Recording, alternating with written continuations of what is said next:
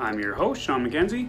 Thank you for joining me once again on my channel on data engineering and data analytics. In this episode, we're going to talk about how to become a tech contractor. And specifically, I'm going to talk about contractors in the technology industry, whether you work with data or you're programming or you're doing data science or machine learning or any of those kinds of things. Many people choose not to become employees and instead they become contractors. And it's a very different way of life, and for the right people it is definitely the right choice, and for some people it is definitely not the right choice. So buckle up, we're going on a ride and we're going to talk about contracting. Okay, so first things first, what is a tech contractor? Who are these people and what is it? I think that's sort of one of the questions that is on a lot of people's minds. And a contractor is a person who started their own business. In some cases, you don't have to start a business, but in general, you're starting your own business in order to provide these contracting services, or to provide data services or programming services or whatever to other companies in exchange for money.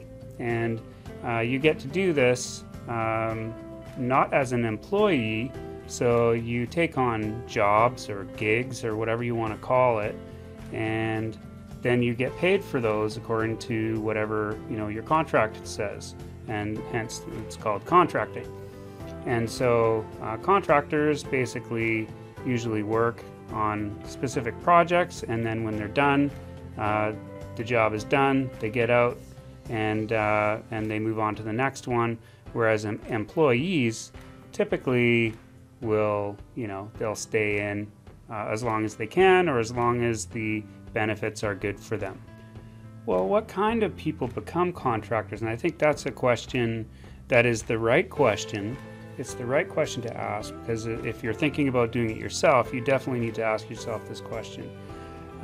Because, people who become contractors, or people who start their own businesses, entrepreneurs, they typically are a different breed, I guess you would say. Most of the business owners that I know, or people who have become contractors, kind of think outside the box, and they don't typically fit into all of the things that are needed to be a good employee, but they make excellent contractors just because of the way that they are. Typically, these people are more in tune with having a bit more risk in their life. They are definitely not risk-averse people in general. They're not risk-averse like people who want to, just get that paycheck and just want to have that pension. People who become contractors or start their own business are typically people who are willing to work the long hours for their, for their business, to get it going, to achieve things that are sort of like inside themselves. Most people that become contractors or become business, owning their own business, they typically have a different kind of fire. It's not better or worse, it's just different, and that's typically the kind of person who becomes a tech contractor. So I'm going to come back to this by the end of this video. I'm going to talk more about the kind of person specifically for tech contracting, not just generally owning a business. But also by the end of this video, I'm going to tell you all the benefits that you can get, including sort of like the amount of money you can make and the kind of lifestyle that you can have, and those things are very important.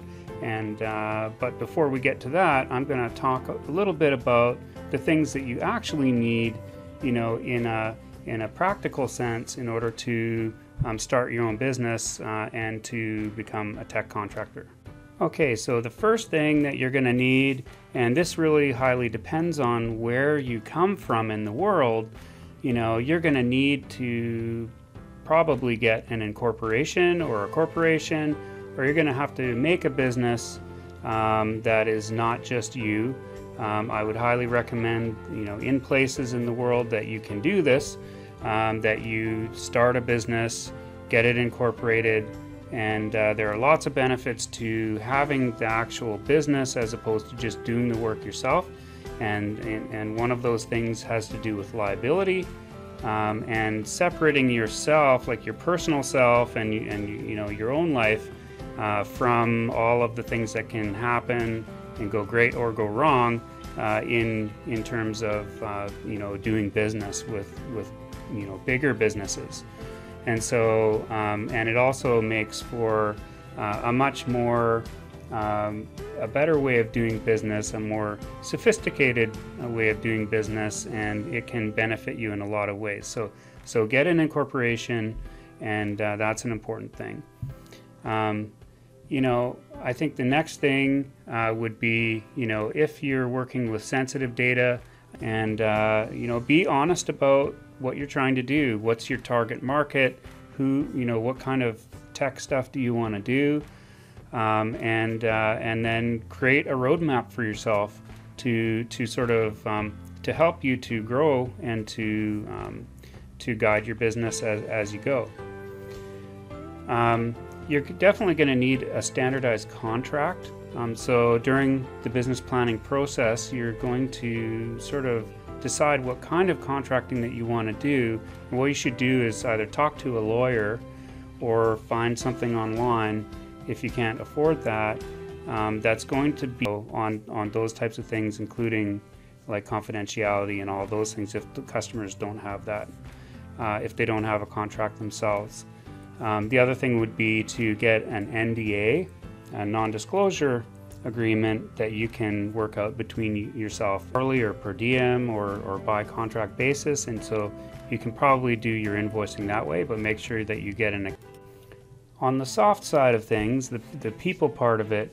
You know, you're going to need to develop a thick skin, and you're going to need to do it pretty quickly, and because as you take on more and more contracts and you do more projects, you're going to start to learn that you know, software projects are definitely they never run perfectly.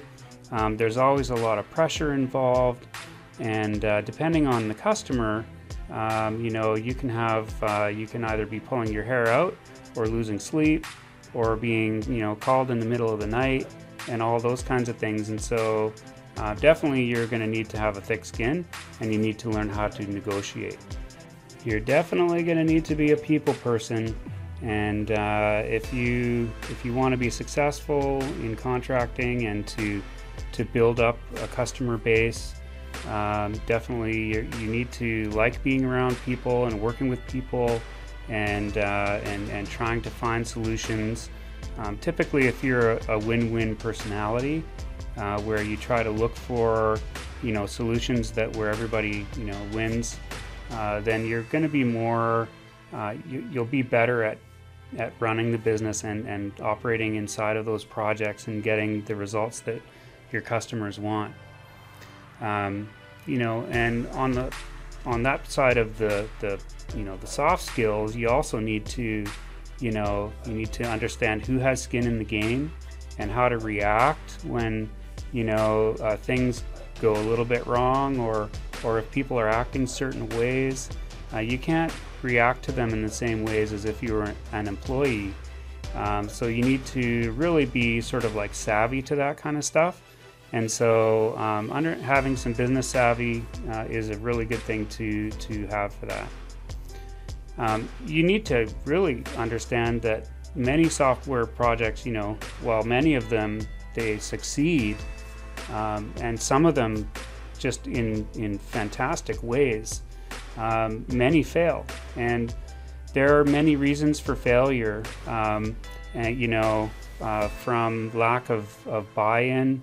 You know, you can be doing a project for a department somewhere, and it's going smoothly, but then the project fails because one level of management above is not in favor of it. You know, and so you need to be able to identify those drivers, and sometimes your software project won't even finish. Sometimes they will go, you know, absolutely fantastic, but sometimes they don't. So from there, one of the cool things that you can really think about is to understand that, especially when you're doing technology stuff, is that most of the time you're creating something from nothing, or something that's never been seen before. And from an economics perspective, that's a really cool thing, because if you've ever taken an elementary economics course, you know that technology shifts the supply curve out. And people think about that stuff and they're like, yeah, that's, of course that happens or whatever. But when you create something really cool that, you thought of a new way of doing something and you actually see how that works in action, that is very exciting.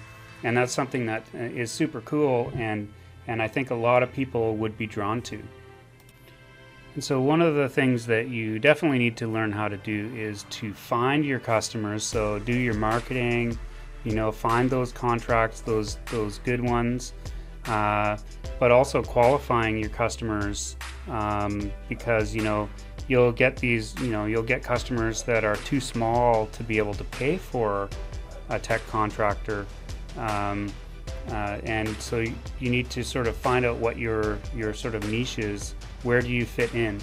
And so if a customer doesn't meet sort of what you need, whether they're too small or they're too big, because you can definitely have, you can have customers that want to pay you $100 and they want you to design a whole software product, which is definitely not going to work. But you might also have a large customer who wants to buy all of your time, and they're willing to pay, pretty well for that. But that's going to turn you into an employee. And so definitely finding and qualifying and getting your target market is very important. So if you do all these things and you become a tech contractor, what are you going to get?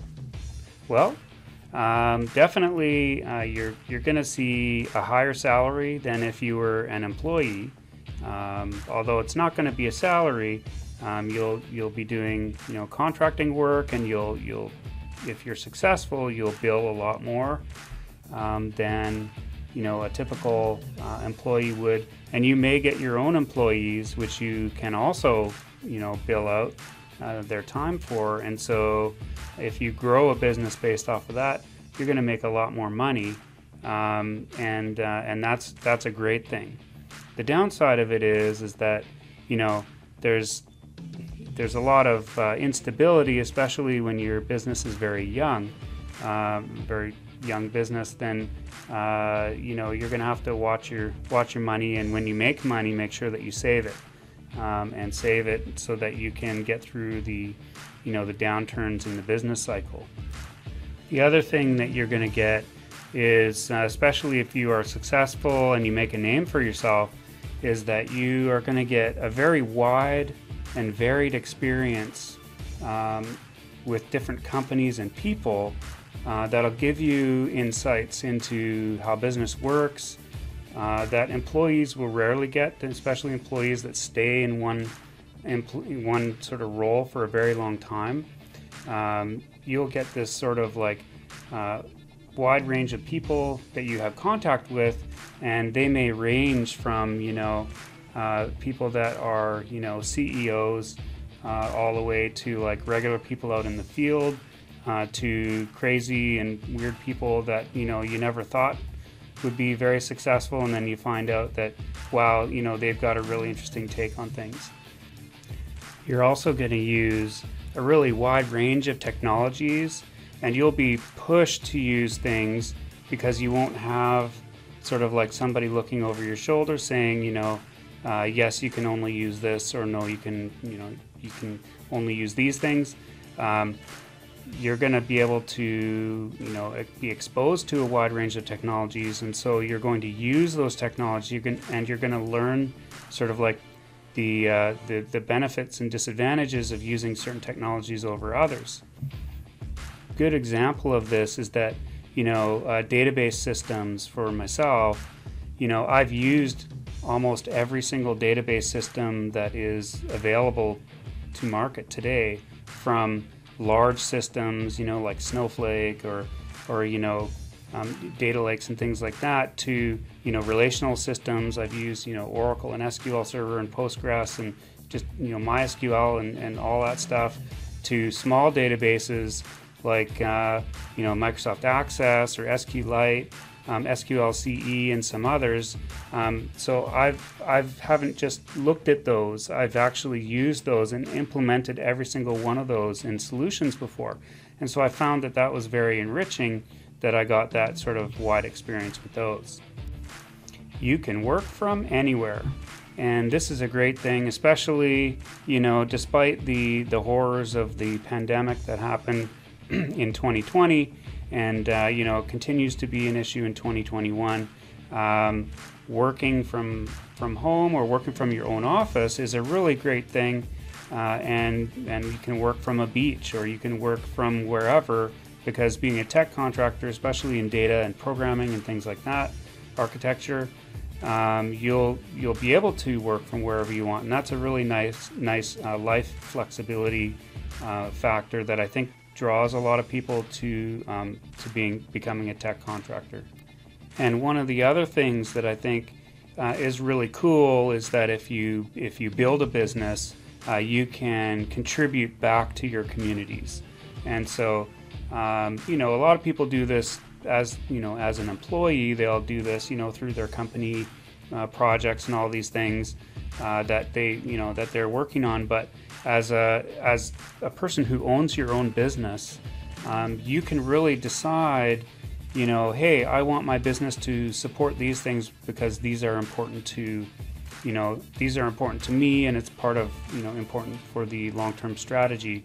And so you really get a chance to give back, and it also gives you the time flexibility to go and do those things. So as a business owner, you can usually just pick up and go. If you want to go and take part as a volunteer somewhere, you can go do that, and I think that's really great. If you want to donate to your charities of choice, whether it's helping children or helping the planet or whatever, you can do those things and make that part of your sort of core. But one of the really great things about becoming your own, owning your own business or becoming a tech contractor, I think really has to do with the ability to identify new opportunities and to identify new business ways of doing business, and you can just go do it, which is really awesome. So an example for myself was, I started tech contracting in the year 2000, and by 2005, 2006, I had started work on what was going to become a software as a service product that I ran for over 10 years with billing customers just for per user billing, which was a really cool side project because I thought that was a really neat thing. And so as a tech contractor or owning your own business, you get to sort of have your long shot that you always work on as in conjunction with what you do for your daily work. And so you get to have more than one sort of outlet to make money from your talents, or to grow your business and hire other people. There's lots of ways that it can go. And that flexibility, I think, is one of the key things that a lot of people like to have. And going back to qualifying your customers, you get to choose what you work on. And I think that's a really important thing too, because as a tech contractor, if you get onto a project that you feel really doesn't fit you, or the values of the project or the values of the team don't fit the direction that you're going, or your own values, then you can just get off the project. And that sort of power over your own destiny is one thing that appeals to a lot of people. So in terms of tech contractor, you need to ask yourself some questions before you become a tech contractor. You got to ask yourself, am I the type of person who works on a problem obsessively, like a dog with a bone, until I get a solution, and I just I can't stop myself until I get there? That's really going to be somebody who is going to be good at problem solving and getting through those barriers that you have to get through as a contractor. Where as an employee, your situation might be a lot more flexible. Are you somebody who can give hard news without flinching? If you need to tell somebody that what they're doing in terms of technology, they really can't do it that way, and all the way to the top of the chain. This is wrong. You have to do it a different way, because either you might be breaking laws, or those kinds of things, or it could be that their expectations are completely unrealistic, and if you know that, if you're able to make a determination on that very early on, which sometimes is very hard to see, but if you can bring that news up early and you don't flinch, then you're probably going to be okay. Are you someone who learns constantly, who reads constantly, who looks up stuff online all the time?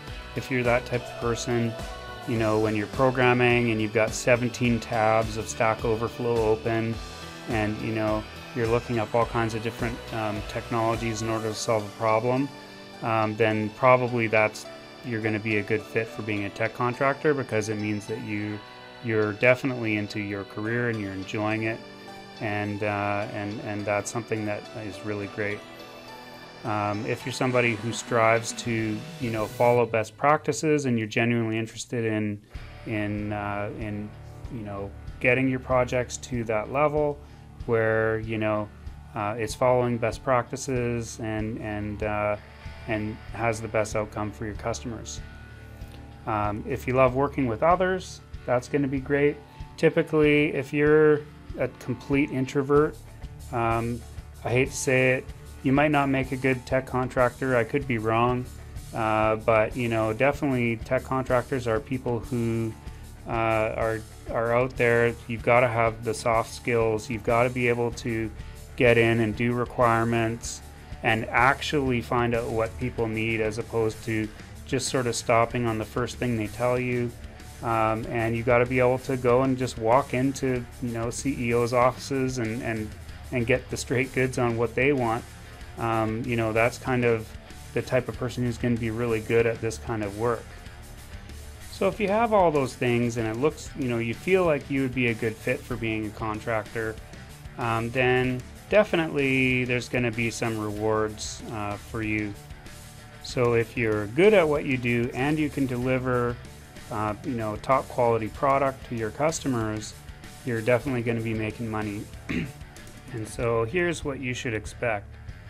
As a junior to intermediate developer in the data space, you're going to be making between $40 to say $90 an hour US, and that's definitely what I see in the market, which means if you bill for the entire year, you'll make six figures in the first year that you do contracting. The first or second year that you do contracting, you'll be making over six figures. And from there, it sort of goes up, and it depends on your specialty and all kinds of things. Generally speaking, contractors that are working in data that have sort of like an intermediate to senior, they're going to be $100 an hour and over, and a lot of them are charging more than that depending on their specialty. I've seen Oracle guys that are very specialized in Oracle who are charging $400 an hour, and I've seen all kinds of guys. I've seen SAP guys that are $3,000, $4,000 a day. So if you get into the ERP space, then you can definitely you can be charging a little bit more, especially if you've got that talent and you've got the experience to back it up. And of course, if you add some employees to your business, because after all it is a business, then if you're able to make that work and you can get them billing as well, or you can you can contract them out to some of your customers or things like that, you can make even more money. And so there's many ways that your tech contracting career can roll out, and no two tech contracting companies are the same typically. So if you're looking for a really great lifestyle that can sort of give you a wide range of things that you want to do, and also give you a lot of challenge, it's going to give you a lot of self-direction, that you can just sort of do the things that you think are important, and you can add value in those ways, then I think tech contracting is one of the things that can really be great for you. It's also something where you can give back to your community, and you can sort of fulfill a lot of your goals in your mission in life. And so in conclusion, if you think that the things that I mentioned here today sort of resonate with you and make sense to you, then maybe becoming a tech contractor is going to be the thing for you.